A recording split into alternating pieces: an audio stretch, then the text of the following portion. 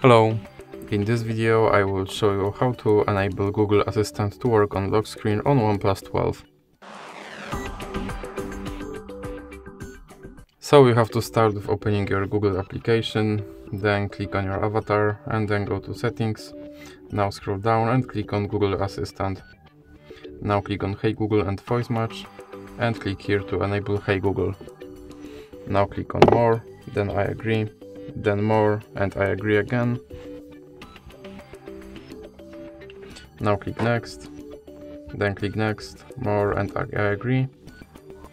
And now click on retrain voice match and OK Google, what's the weather tomorrow?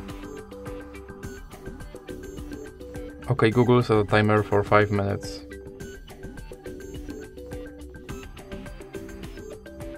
Hey Google, make a call.